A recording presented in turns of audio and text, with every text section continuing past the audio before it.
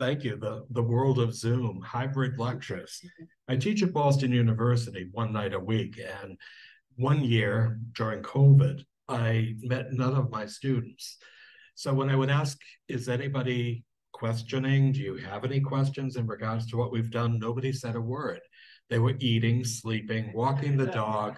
But at the end of the course, they did really quite well. I was very pleased.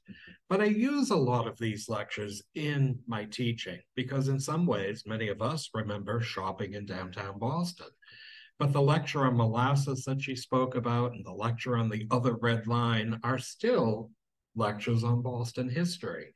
And whether it's actually the vaudeville and strip clubs or something such as the molasses tank of 1919, they're impacted in our lives today. Well, this lecture is actually about how people went to town. In town was the place to go. I'm sure Osterville Village actually had wonderful stores, but if you wanted a variety of things, you would actually go into Boston where there were upwards of 20 different department stores.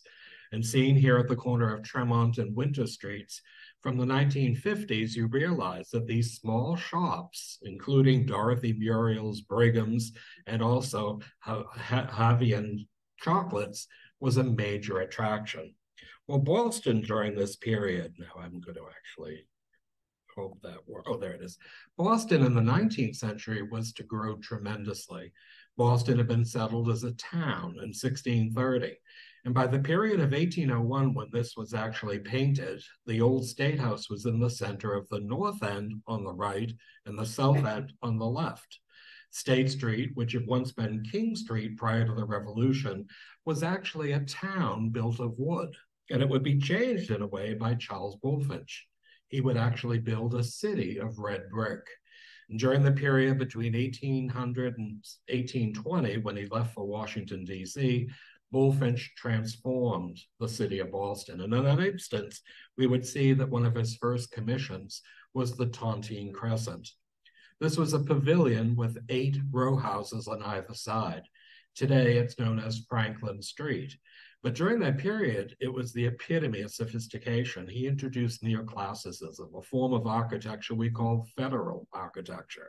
And in this way, the buildings built of red brick were painted gray to emulate Portland stone of the Bath Crescent.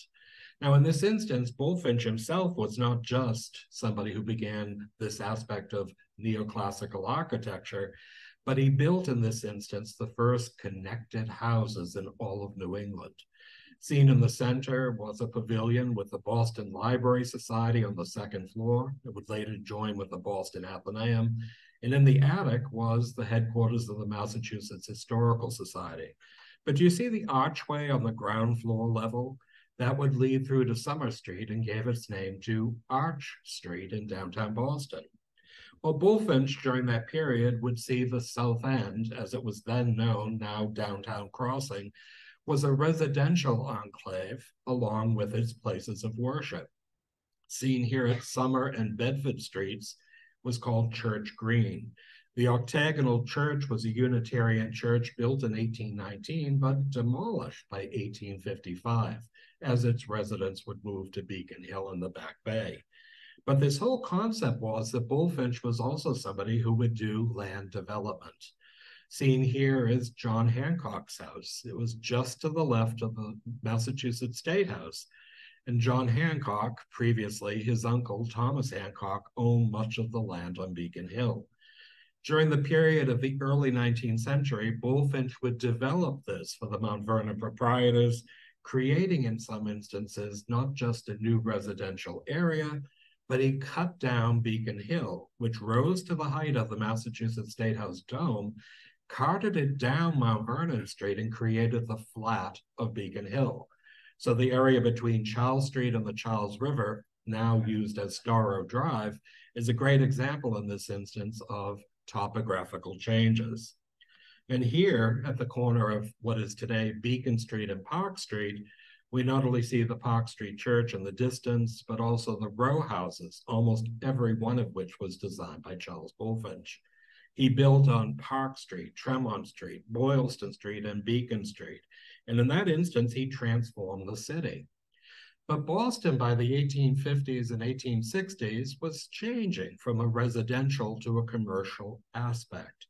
And seen here in a wonderful photograph of 1860, this is Boston as the eagle and the wild goose see it. And it was a detail of a photograph taken by James Wallace Black in 1860 from Samuel King's hot air balloon that was known as the Queen of the Air. In 1863, Oliver Wendell Holmes wrote in the Atlantic Monthly, Boston, as the eagle and wild goose see it, is a very different object from the same place as the solid citizen looks up at its eaves and chimneys. And if you look on the left-hand side, you'll see the spire of the Old South Meeting House. And if you follow at 45-degree angle, the crenellated tower of Trinity Church, now the site of the Filene Building. But Boston, seen here on Washington Street across from School Street, was a good example of how once residential houses had now been converted to commercialism. And we see a variety of places, from printing and engraving and carpets. This was something that we would realize that by the period of 1860, almost all of downtown had changed. And in that way, even the Tontine Crescent that I just mentioned was something that would actually here be rebuilt in 1859. Franklin Street, looking towards Washington Street, was the epitome of Boston's growth in the mid-19th century and was a proud manifestation of the city's architectural and mercantile achievements. Gridley J. Fox Bryant was an architect who built in granite what his father Gridley Bryant had quarried in Quincy. So the city had changed dramatically, and as buildings were demolished, including the Cathedral of the Holy Cross, which had moved to Boston's South End, a new building was built on its site called the Cathedral Building. This was designed by Joseph Billings and, of course, built on the site of the old church that had been designed by Bulfinch in 1803. It was established by Jean Lefebvre de Chevreuse, the first Catholic bishop of Boston, and when Pope Pius VII created the Diocese of Boston, the church was elevated to a cathedral. And the building proved too small for the city's increasing Catholic population and was enlarged in 1825. And the last Mass was said in 1816, and the church was demolished in 1862. Well, the cathedral building was owned by Patrick Donahue. He didn't even just have this as a commercial space, he printed the Pilot there, which I'm sure we all read every Friday, as well as the Emigrant Savings Bank. So in this instance, the area would change from a residential to commercial one, but it would also change in 1872. In that year, in November, there was a fire that would destroy 65 acres of downtown Boston, and it started in this building owned by Seaman Kloos, a very wealthy German immigrant. It was built in 1869. He rented it to a variety of different shops, but it was a hoop skirt factory, which actually caused the fire. A spark from the furnace ignited a bale of cotton, and the building was engulfed in flames, and within a half an hour, the entire block between Kingston Street and Bedford Street on Summer Street was engulfed in flames. And seeing here the Great Boston Fire was something that had what was said at the time to be the modern-day equivalent of an $18 billion loss. Seen on the waterfront with excursion boats in the harbor itself as people paid $1 to watch Boston burn, we realized that Currier and Ives would create this wonderful lithograph. And here again was the cathedral building. Again, because it was something that the Pilot had been printed, we realized that many of its chemicals and wooden trays for the type would ignite and burn within minutes. Well, downtown Boston was completely destroyed. And seen here from the corner of what is today Washington and Summer Street, you began to see that this 65 acres was not just the manifestation in some ways of what would become the new Boston, but it was something that eradicated any aspects of residential development and, of course, the commercial rebuilding.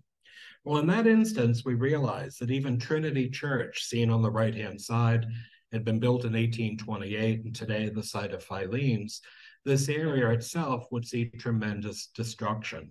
On the left-hand side was Hovey and Company, a company that would be absorbed in 1925 into Jordan Marsh and Shreve, Crump and Lowe.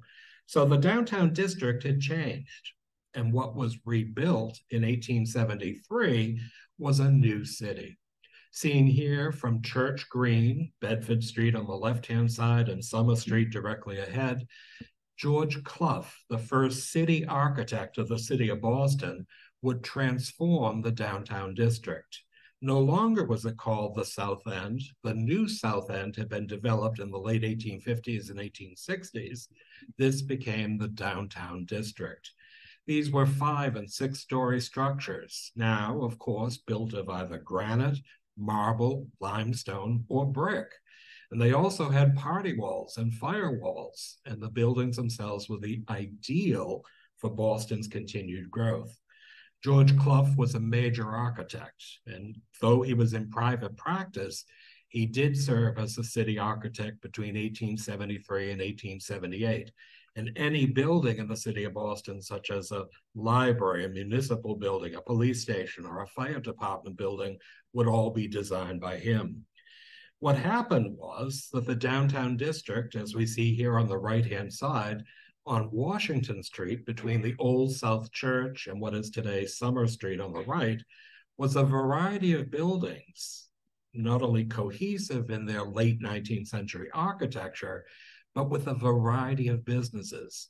If you look, you see a pool hall, a bowling saloon, and of course, all these different shops along Washington Street, including Raymond's, one of the major department stores that we're going to be discussing. Boston itself was changing. And by 1870, Boston only had a population of 250,000 people, of which 1/2 were either immigrants or the children of immigrants. Boston, in this instance, would swell tremendously.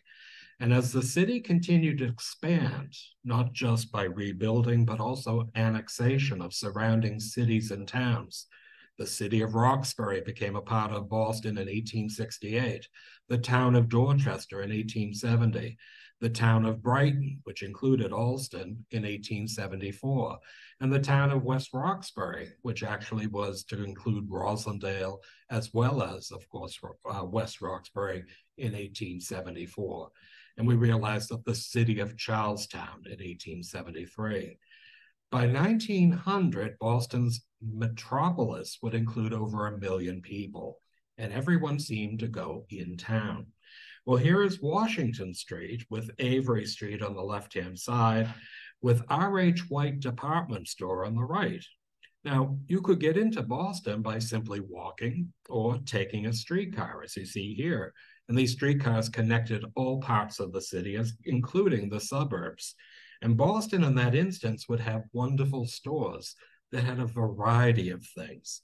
A department store represented various departments under one roof. So you might have men's clothing, women's clothing, children's clothing, household goods, oriental rugs, gloves, a variety of things. And today's lecture deals with some of these different department stores. Well, this was Abraham Schumann Company, and was a wholesale clothier at Summer and Washington Street. And this building later became the entrance to Jordan Marsh's men's department in 1922. Schumann was a major company that moved into Boston from Roxbury. Abraham Schumann, a German Jew who had immigrated to Boston in 1849, was somebody who was very successful in the time of the Civil War. And when he moved to Boston in 1875, he created A. Schumann and Company. And seen on the left-hand side, he provided suits for gentlemen. Now, they had ready-made suits, which was a novelty at the time, and you might pay $12 to $20. Sounds great to me. But they also had to-order prices, where a tailor would actually measure you and prepare them, and you would get it back in 6 to 8 weeks. In that instance, ready-made suits was something that were not only novel, but you could actually have them in less than a day. Usually it was cuffs and trousers that would be tailored, but the wholesale clothier was something that made this man a fortune. And in the late 19th century, we began to realize in some instances that these department stores were offering a variety of goods as well as a variety of services. Does anybody remember Raymond's? So you probably remember Uncle Eve, who was actually the wonderful trademark of that store. Raymond's was where you bought the hat, and he always misspelt everything and spoke as a swamp Yankee. Opened in 1872 by George Raymond, the store was located at the corner of Washington and Franklin Streets. Well, Raymond's was a little bit less than most of the other department stores. They also had remainders. They had wooden bins that had a variety of things, and every Oriental rug in my house came from Raymond's. They're 3 generations down. But seen here, he was actually quite a well-known man. Raymond's had the venerable Yankee Uncle Eph and Aunt Abby, and it's a well-known spokespersons that created one of the more outlandish and unique of all the Boston stores. Uncle Eph, the whiskered, top-hatted swamp Yankee with an eye for a bargain and a problem with spelling. Every year, with much fanfare and advanced publicity, Uncle Eph arrived at South Station and was led to the store by a marching band to celebrate Oragasham Day, the anniversary of the opening of the store. Not for Uncle Eph, but he came in a tonbroke cart led by 2 yoked oxen. And you can imagine Boston in the 1950s actually seeing this on the street. But there was also Jordan Marsh. And seen here at the turn of the 20th century, this was not just the largest department store in New England, but it also offered unrivaled services to its shoppers and those who had store charges. And with an unheard of money-back guarantee, if one was not pleased with their purchase, this policy in and of itself was to secure a loyal clientele who patronized the store. Actually, the store was quoted as promising perfect satisfaction would be given or the money would be refunded. Well, Jordan Marsh was probably not only the largest, but one of the oldest.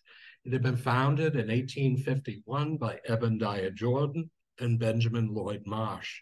And these 2 dry good merchants met in 1841 when they had rival stores on Hanover Street in Boston's North End. They did quite well for a decade, but in 1851 joined forces to create a department store that went the gamut. And in that instance, by the period of 1950, began to expand to the suburbs. We realized in some ways that Jordan Marsh, seen here at the corner of Washington and Avon Place, was a magnificent structure designed by Nathaniel Bradley. He may not be a familiar name, but Bradley was the man that created the prototype of the South End row house, red brick, swell bay facade row houses that actually created a streetscape. And he also designed the Baker chocolate factories. This building, called the Clock Tower, was built in 1884, and it not only had huge windows on the 2nd and 3rd stories, but it was there that live mannequins would actually display the latest fashion for the pedestrians crossing the street. And in that instance, seen here, the new Jordan Marsh department store created great attention in Boston, and in an article published in 1884 in the Boston Post, it was said that Jordan Marsh and Company now had the finest and most colossal store the world ever saw, surpassing by far anything that had been attempted, either in New York or Philadelphia up to that time. And you can see here again streetcars, but even though it is the shopping hour, it was really the lunch hour. So we have shoppers, people on their lunch hour, and of course, people running to meetings. But on the upper left-hand side is a bronze tablet, unfortunately lost. And it said that this is the busiest corner on Boston's busiest street. By the turn of the century, one would see town as burgeoning 6 days a week. And Ebediah Jordan Jr., son of Eben Jordan, who actually would give the business to his son in 1894, revolutionized the service. He created a charge token. Today we have a charge card. But Jordan Marsh was the first of the department stores to extend credit, $25. I mean, imagine today. But this charge token would actually have, as you see, JM & Co. On the obverse would be a number assigned to you.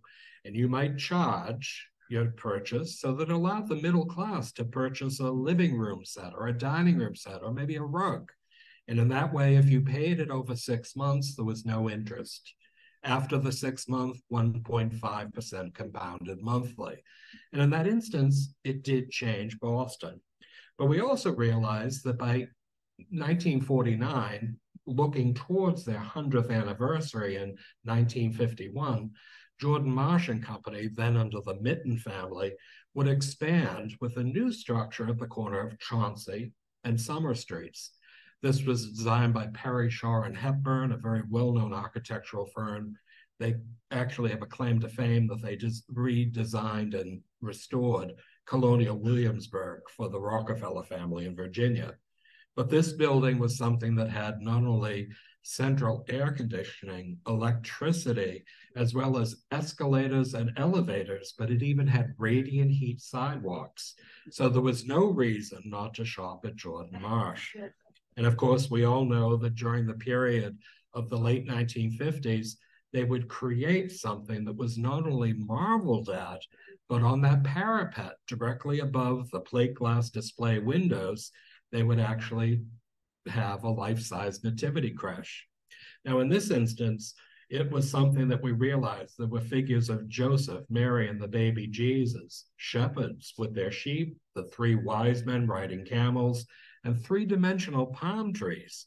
And with twinkling electric stars and recorded holiday music, shoppers were put into the holiday mood.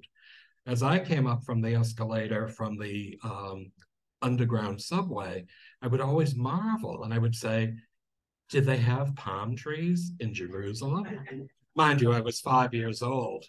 But the whole idea was it was creating something partly because the holiday season was when these businesses earned 35% of their overall average annual income between the day after Thanksgiving and Little Christmas.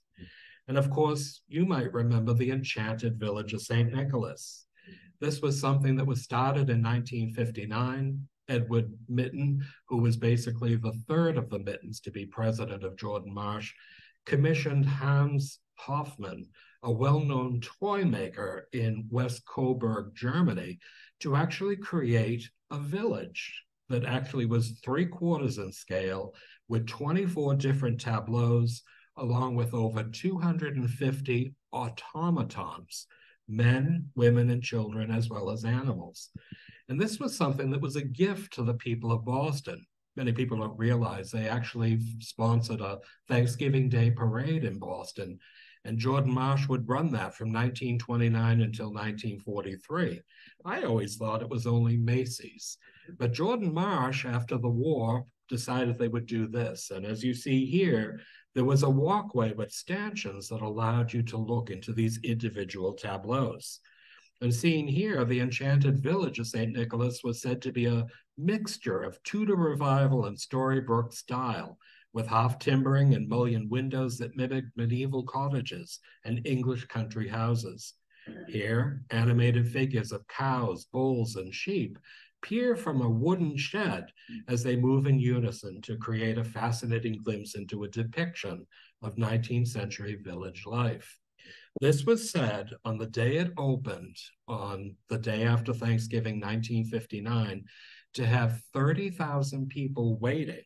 And that first year had over 275,000 visitors.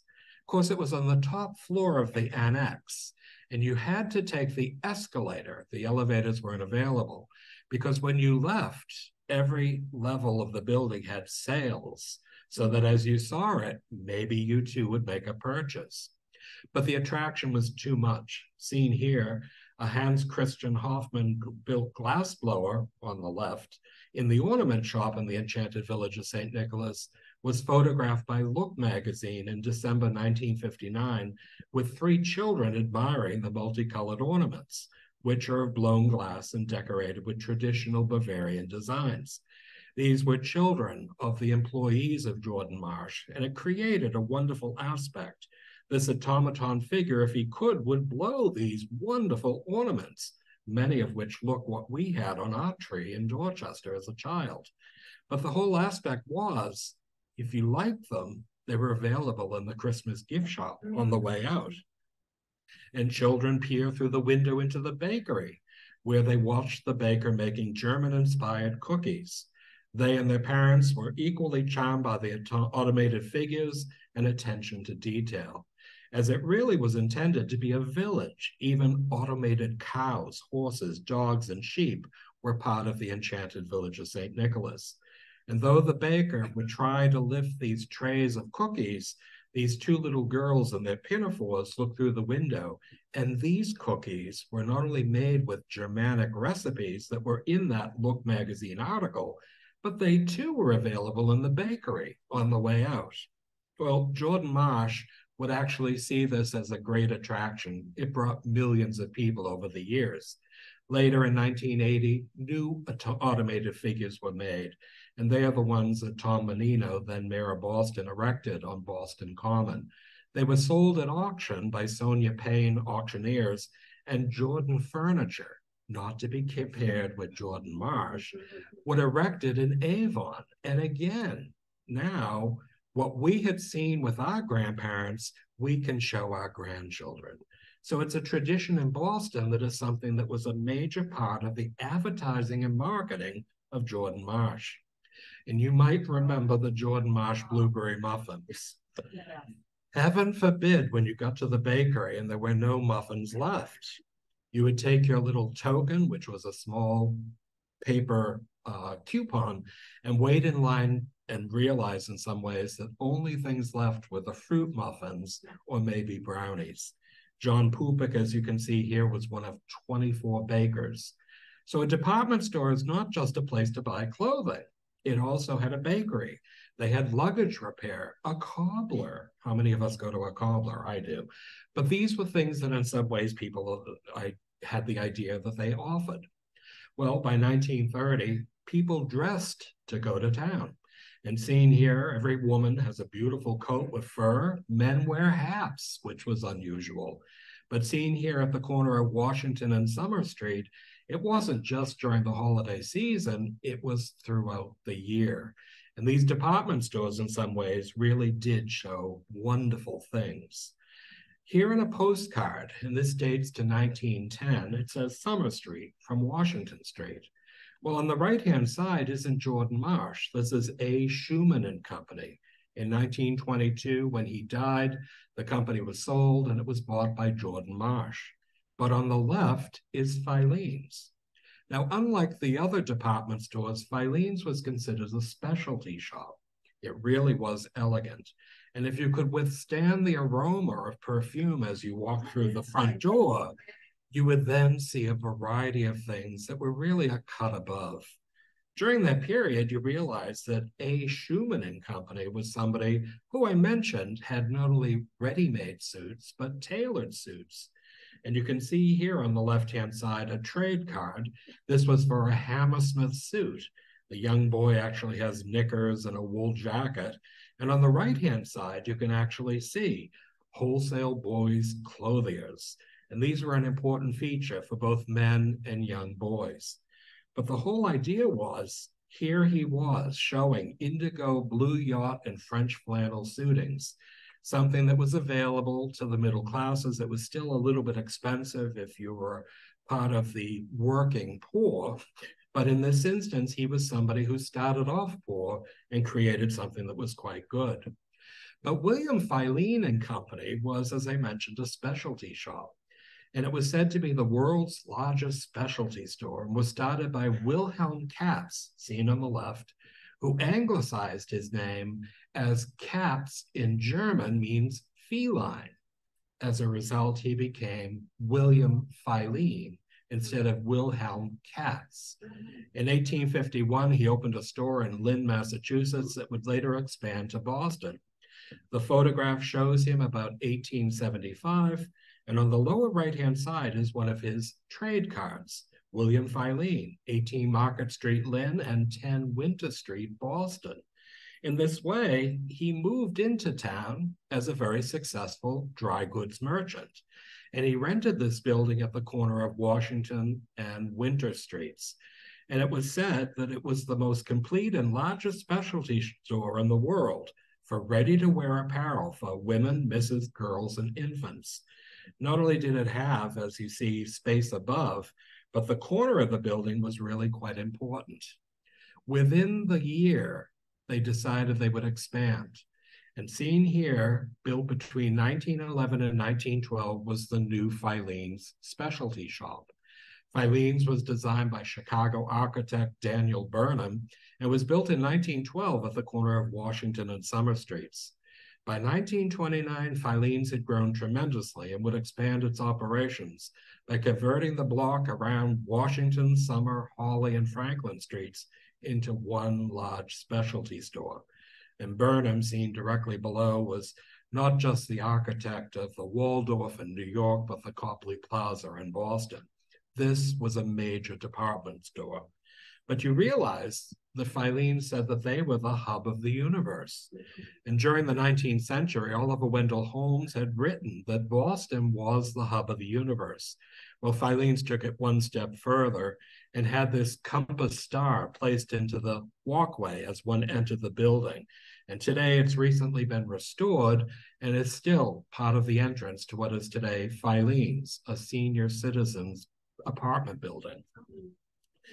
Filene's, by the period of the 1930s and 40s, as you see on the left-hand side, didn't just have beauty salons, but it also had children's sanitary barbershops.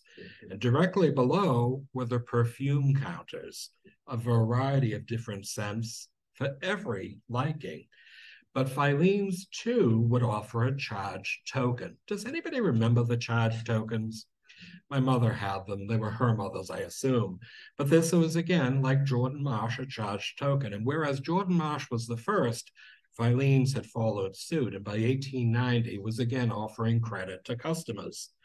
But during that period, Wilhelm Katz, or William Filene, would retire, and his two sons, Edward Filene and Abraham Lincoln Filene, and you get a bonus point if you know for whom he was named, established the automatic bargain basement. And that was in 1909, whereby unsold merchandise moved from the floor to the basement as prices were gradually reduced on a set schedule that was prominently displayed on the wall. Edward Filene's influence gave the store an early reputation as a customer-oriented store with slogans like money back if not satisfied. As goods remained unsold, they were eventually donated to charity. And seen here was the automatic markdown system. And it was compelling enough to lure shoppers to the basement, including the one on the right. I love her face, where everyone was treated equally in their efforts to shop for deals. Many shoppers would play hiding games, pushing desired items that were scheduled for further markdowns between other items, with the intention of returning to the store later to purchase them at their new lower prices. This was my mother. She would find a dress, bring it to the gentleman's top coat section, and try to find the largest top coat, size 60 to 70, and place the dress under one coat and another coat around it. And if she returned 3 weeks later, the dress, if it was there, would be 3/4 off. If she was successful, there was no living with her. But the idea was she coveted whatever she found. It was a game for some, as often luxury merchandise was offered at drastically reduced prices over a period of weeks. Well, this wasn't just something that women went to. Men would actually come for the suit sale. Annually, they had an $11 suit sale. Now, size 37, 36, and 34, 35, well, I think I was that size when I was at Roxbury Latin. But the idea here was that people would descend upon Jordan Marsh. They might get a suit for $11, a shirt for $1, and a tie for 50 cents. And if one worked in an office and was required to dress, it was a wonderful aspect. Filene's basement was a destination, and it wasn't just Bostonians. Many people visiting the city had heard of the wonderful bargains, and usually Filene's basement was on their itinerary when they visited. And seen here, the automatic men's department store would actually have the automatic bargain basement on the left. And this is from 1947. And again, you realized how many people would actually come. Well, not everybody dressed to go to Filene's basement. You might dress going to town, but the idea was this woman obviously had some sort of a gala event that evening. And her curlers, which were probably larger than a hot dog roll, would actually make a coiffure that she could actually be proud of. In the foreground, she's going through all sorts of undergarments. I won't go into it. But Filene's Basement also printed their own money. And this was the Filene's Automated Bargain Basement coupon. And this was for $1. And it was not valid after 1990. Well, $1 doesn't sound like an awful lot, but they had dollar days, both at Jordan Marsh and Filene's. And you might be surprised. For $1, you might find a pair of shoes, a handbag, gloves. You might find a hat. And in that instance, what bargains you could actually tell people over dinner parties. And of course, seen here, Filene's Basement was an example of how one could successfully market and sell surplus or discontinue merchandise from a major department store in a posted automatic markdown policy. People loved it. And you can see in the foreground what it looked like at the end of the day. Everything had to be rearranged and perfect for the next morning. But this was truly something that also would be known as the annual running of the brides. And Filene's Basement was often compared to the running of the bulls in Pamplona, Spain.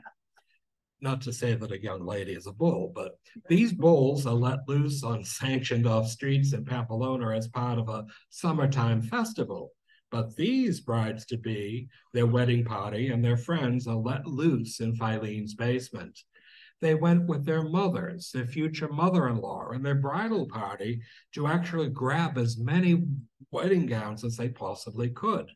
And these gowns were either discontinued or they had been damaged in a fire or water, but you would actually see $10,000 gowns selling for only a couple of $100s. Well, not everybody would go to the dressing room. And it was said that on the running of the brides, one saw more flesh than you did in the combat zone. And this woman, as you can see, with her pink bra, actually tries on something as one of her friends holds up a dress and she gives a little bit of a snicker look with her nose. I don't like it. But not everybody liked what they had. This poor girl says in some ways, well, I don't really like it. And she's very graphic with that tongue. Well, it does look a little bit large on her, and the lace itself is a bit much, but who knew what you might find? And that was what it was. Filene's Basement was an attraction, and people went sometimes every day during the lunch hour or for a few minutes after work. There was also another company called Kennedy's, and Kennedy's was a very nice store that provided men's and young boys' suits. It was founded in Clary Square in Hyde Park by Frederick J. Kennedy, and Kennedy specialized in men's suits and accessories and would offer to refund the nickel streetcar fare to anyone who came to his department store and made a purchase. On the right-hand side is his store that stood in Clary Square. It's no longer there, but you realized on the left-hand side, this advertisement showed two men in beautiful suits and hats watching a crew member. And you realize that the truly well-dressed man looks right wherever he is, whatever he's doing, in business or sport. And you realize in this instance, clothes become the man. Well, he moved into town in 1912, and Kennedy's was so successful that this store at the corner of Summer and Holly Streets in downtown Boston went on to become a Boston landmark for men's suits. An early slogan was Kennedy's, Boston's largest, liveliest, leading men's store. Did anybody ever shop at Filene's? Well, when I was a child, it was a destination. I had to wear a blue blazer and gray flannels to the school I went to. And they had a little shop called the Husky Shop. And as this says, what's a little beef between us Huskies? There's a slew of clothes sizes 6 to 22 at Kennedy's Husky Shop. So it didn't just provide suits for gentlemen, it even provided suits for me. And seen here was Conrad and Chandler's on Winter Street. And this was a store that specialized in outfitting women of all ages and sizes, plus had other departments thrown in for good measure. Conrad's and Chandler's had once been independent stores, and they joined forces in 1949 and really became the trademark of a fine store. Gloves, handbags, and hats. And you can see Conrad's charge token on the right-hand side. They called themselves that distinctive store on Winter Street. And of course, there was also Gilchrist. This was established in 1842 by George Turnbull, but by the late 19th century, Robert and John Gilchrist had become owners and continued to expand the store so that by the end of the 19th century, it was necessary to see a major expansion. The new Gilchrist department store, seen on the right, was designed by the noted architect Clifton Sturgis and built in 1899. And though not considered as high-end as its neighbors, it was a popular and successful store. And during that period, you realize that one of the aspects is, even as early as the 1920s and 30s, they began to expand. Well, Gilchrist store, as you can see here, was a major feature. Washington and Winter, across from Filene's and Jordan Marsh. And as you can see on the right-hand side, they actually had become Retailer of the Year in 1964. They also had shops in Quincy, Brockton, Framingham, Medford, Waltham, Stoneham, Cambridge, and Dorchester. What was the one thing that Gilchrist made that everyone bought? That's right. And the macaroons were a dozen for 70 cents. I'll take a dozen.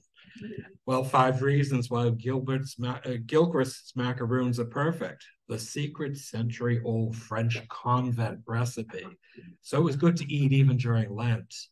Pure ingredients: cane sugar, whites of eggs, almond paste made from the finest imported tree-ripened almonds. The confectioner's skill, result of painstaking training and years of practice.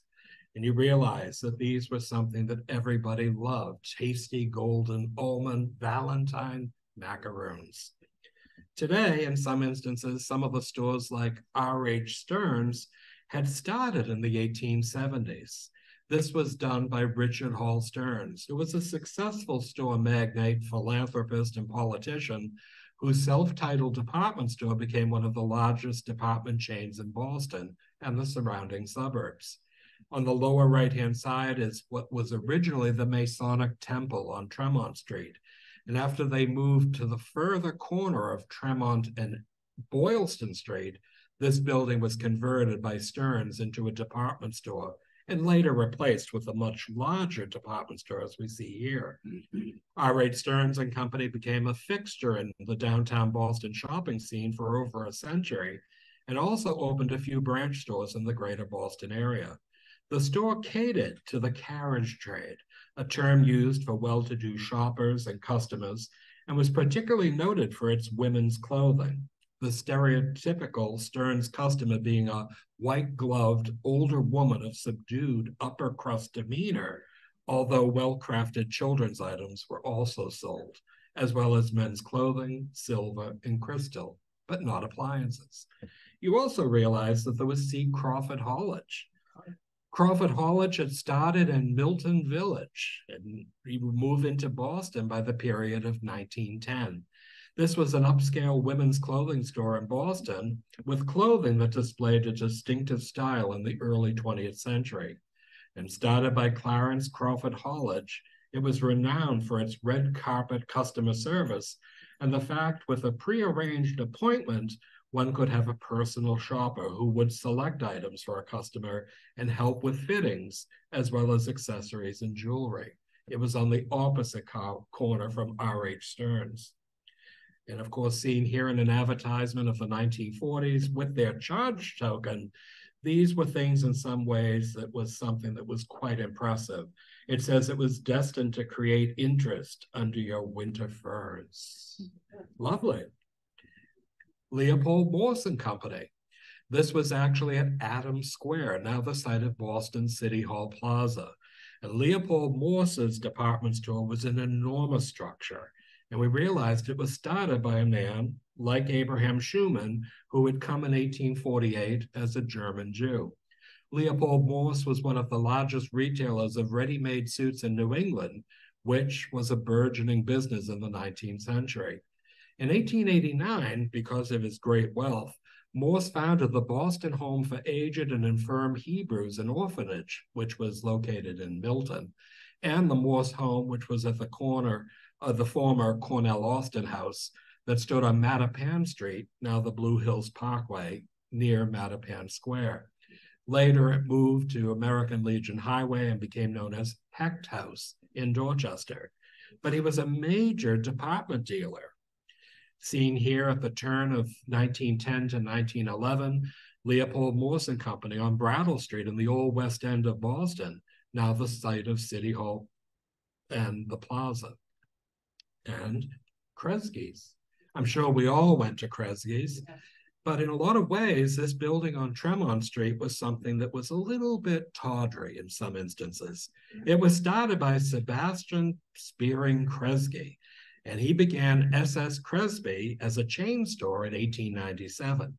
And the surprising thing is, it would later morph into Kmart. I never knew that. And in that instance, you realize that some of these smaller stores were equally successful as the big department stores. Well, seen here in the 1950s, Washington Street, and we're looking from Avery Street to the area of Gilchrist, you begin to see a variety of shops. There was Hudson's, Lerner Shoes, Albert's Hosieries, Mary Jean's Dresses, Gilchrist, and on the right-hand side, Jordan Marsh. And here, a little further up, you had Gilchrist on the left-hand side, E.M. Lowe's, I.J. Fox Furriers, W.T. Grant, and on the right-hand side, Filene's department store. This whole aspect of downtown was something that was incredible. Granted, there were large stores, but there were also specialty shops. And here in the 1960s, on the right would be Arch Street, and on the left, Chauncey Street. We're looking towards Gilchrist in the center, Filene's, Kennedy's, Long's Jeweler, Crosby Shoes, and a Waldorf cafeteria. Jordan Marsh is on the left. Boston had evolved since 1872 when 65 acres in downtown Boston was destroyed. But in the 20th century, this was the destination when people wanted to do specialty shopping in town. And it was something in some ways that had a variety of goods. And here, Bond's Clothing, something that was a very prevalent store with areas throughout the city, was something that would attract people. It's now a CVS. What isn't a CVS? And we see on the right-hand side the Charlestown Savings Bank that would later morph into the State Street Bank and Trust.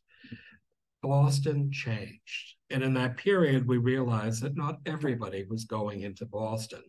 And by the period of the 1990s and the early 21st century, the suburban shopping malls really supplanted in some ways shopping in downtown Boston. Some places, which were really quite well known, I don't know if anybody knew Albert's Hosiery, but my mother bought her nylons there, and she'd buy a dozen at a time, and we'd have to sit there as she chose different colors and things of that sort. And you realize that not only had beneficial loans directly above, probably needed to take a loan to buy all the nylon she brought home, but you had specialty shops on either side. So downtown Boston truly was something that brought people of all walks of life. And seen here, it wasn't just women and men, but even a priest. So it was a great example in some ways of going to town for shopping. If you were like me, and I was raised Roman Catholic, we always stopped at the Arch Street Shrine. I don't know how much I'd sin from one week to the next, but it was something that I always would actually say my act of contrition and wait to actually confess my sins.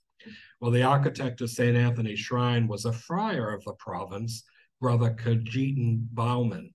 The shrine had served as a residence and workers of Boston since its completion in 1955, and the community is driven by its dedication to the mission of welcoming all people through prayer and outreach. And this truly became the chapel of the workers. So during that period, people looked at shopping as something that wasn't just enjoyable, but really quite necessary. We did not have Amazon when they arrived the next day, even though you had placed the order at 9 p.m. the day before.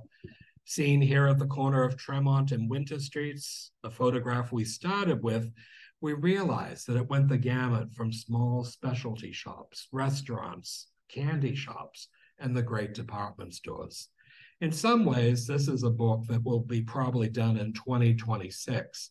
But I try to make in Boston, and there are many more stores, by the way, make it into something that is a little bit more understanding of when we went to Boston in an area which was 10 square blocks, we would find everything we could possibly need. Thank you. I hope you enjoyed it.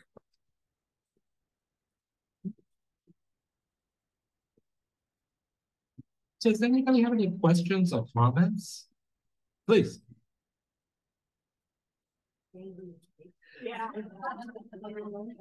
I do in many of my lectures, but the thing was, I thought we'd get out of here by 2 o'clock. Bailey's was another destination. If you were a good boy or good girl, you would go to Bailey's. Well, I was always a very good boy, but we didn't always go to Bailey's. Does everybody remember Bailey's? You could choose your ice cream, butterscotch or fudge sauce with marshmallow, and the attached plate to the little cup was something that was incredible. It was really quite a wonderful memory. Please. I got a couple. The cathedral building, that really was used for church, but it doesn't look like a church. No, the cathedral building replaced the Church of the Holy Cross that became the Cathedral of the Holy Cross. No, that was the building that Patrick Donahue printed the pilot, and on the ground floor was the Emigrant Savings Bank. Oh, that all was after the current cathedral was built. Correct. The cathedral sold the property and moved to the south end. And Schumann said he was a wholesaler, but his ads looked like he was selling retail. He was selling retail. Okay. He also did wholesale, which was probably the biggest part of his business. Okay. The retail was probably less than 50%. Right. And it's, you know, as a resident of Boston these days, as you know, Anthony, we were very white. Oh, very much so. But Boston did have a very mixed audience. There were many Italians. I became white when I went to college. I used to think in some ways ethnic groups were never really considered part of Boston until the 1930s and 1940s. Yes, there aren't many African Americans or Asian Americans. Don't forget, Boston's Asian community was so small until the period of the 1960s that it was contained within 4 blocks in what was called Chinatown. Today, the Asian population has grown tremendously. Of course, the African American was a presence in Boston in the 17th century, but in the 19th and 20th century, there was a huge community on Beacon Hill, the South End, Roxbury, and eventually Dorchester and Mattapan. Any other questions? Oh, come on, just one. Please. Not much question, but just a comment that firstly, the highlight of my trips is how the Jordan Marsh train layout. Yeah. I know how many of you remember that. Upstairs, next to it. I brought a book called Jordan Marsh, and there are pictures of the train sets in there. I don't know if anybody remembered, but the room was bigger than this, and they would have train sets constantly going from the time Jordan Marsh opened until it closed. It was called Toyland. You could imagine the variety of things. So my baptismal present from my godfather was an American Flyer 7-piece railroad set, which I still have. It's an antique now. Probably it'll pay for my nursing home. Who knows? But I think sometimes children remember that. Some people remember Bailey's ice cream. You remember the toy set. But I bet everyone here remembers something about town if you were raised within the area. Any other? Please. Totally insignificant, but there was a little ice cream. I think it was the soft serve with special toppings on the upper floor of Filene's basement. There were 2 floors of yes. And that was one of the things we were bribed with. It was either that or Bailey's to make the trip into town and wait while my mother did all that shopping. But each of these department stores also had dining rooms. Filene's had a dining room on the 9th floor. Jordan Marsh had the Red Lantern, which was in the annex. So I think a lot of times people were really well served in the city.